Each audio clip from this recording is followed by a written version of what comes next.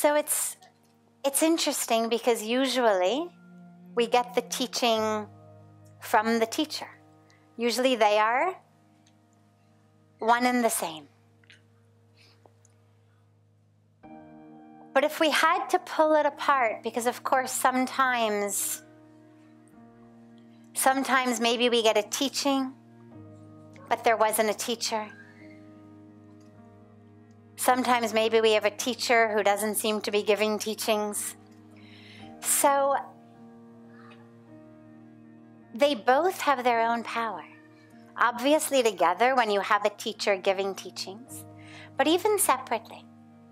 So for example, the power of the teacher, when that teacher is really a guru. In the West, sadly, there's kind of a misunderstanding. And the word guru frequently gets mistranslated as teacher. Well, a guru is much more than a teacher. The word guru literally means the one who removes darkness and brings light. An easy way to think about it is if you were studying oceanography, let's say, in school, you could have the best oceanography teacher. You could spend 3 hours in a lecture hall. You could learn everything there is to know about the ocean. How deep it is, how wide it is, how far it is from coast to coast, what it is that lives there. But at the end of class, you would still be dry. Whereas if you had an oceanography guru rather than teacher, at the end of the class, you would still know the depths of the ocean, what lives in the ocean, the details of the ocean. But at the end of that class, your clothes would be soaking wet. The guru gives not just a teaching, but actually an experience. So when we talk about the teacher, it's a teacher who's a guru, who's giving an experience.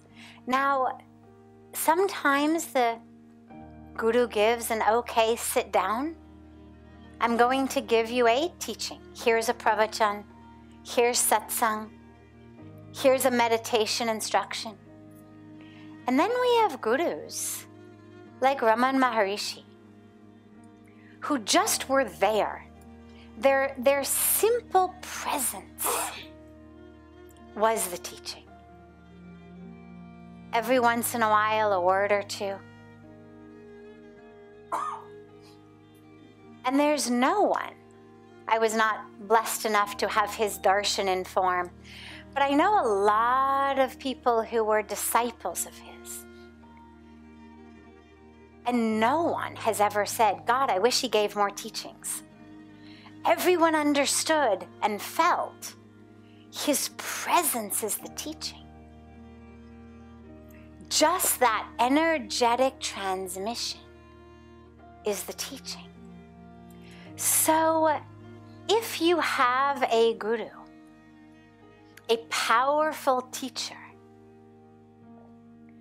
who isn't giving any teachings, or maybe the teachings seem not so damwale or not in a language you understand, don't worry.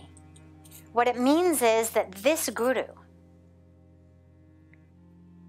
is one who is teaching through energy, teaching through presence. There's a beautiful story about Bhagwan Bodh, who was in a village. Everybody was very excited to have his darshan, to hear his teachings. The whole village gathered together. He came, he sat. And he sat. And he sat, and everybody, at the beginning they thought, Cello, Dhyan Kardana. They all closed their eyes. Slowly they thought, what is going on? One by one they started opening their eyes and looking at him. He was just sitting. It wasn't even like his eyes were closed in meditation. Just sitting. People kept waiting and waiting and waiting. When is he going to speak? And he just kept sitting. And finally, after a few hours of just sitting, he stood, blessed them, and left. Some of his disciples went to him afterwards and said, "What happened? You were there to give a teaching. Everybody was waiting for a teaching." And he said, "That was a group of people who don't even understand my silence. If they don't understand my silence, how are they going to understand my words? First, let them understand my silence. And only then do we move into words." I know Puja Swamiji speaks about his guru, who also never sat him down and gave him teachings like this. He just walked with him, blessed him, gave him mantra, gave him experiences, slapped him a whole bunch, literally. Gave him teachings in life. Never a formal teaching, but that power of a transmission. So if you've got a teacher who is a powerful transmitter, that is the teaching.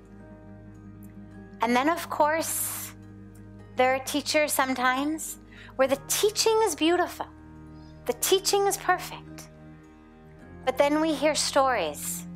Maybe that teacher isn't so perfect. Scandals come, issues arise. People say, "Oh, I don't know. Mene yehi suna, wo suna." But what about the teachings? The teachings were so beautiful. We hear this so frequently. There's this scandal or that scandal. The divine is very compassionate and very frequently sends perfect teachings through very imperfect teachers. And that's also fine. A lot of people have come who have had scandals around their particular teacher, whether he or she was actually a guru or just a yoga teacher or a meditation teacher. And they'll come and they'll say, "But I don't know what to do. The teachings were so great. The teachings were so beautiful. They impacted me. They touched me. They changed me. They showed me some light where there was darkness. But that teacher, I heard this or I heard that. Does that mean that I need to throw away the teachings?" And of course the answer is no. Just because a teacher is unable to live by or embody his or her own teachings doesn't mean that they are less perfect or less true or less beneficial for you. So if you've had a beautiful experience with teachings that are touching and transformative to you, don't worry. If the teacher is also touching and transformative and powerful, wonderful. Consider yourself doubly blessed. But if not, don't worry. Take the teachings, live the teachings. That's what you were meant to get. The teacher was just a channel for you to get those teachings.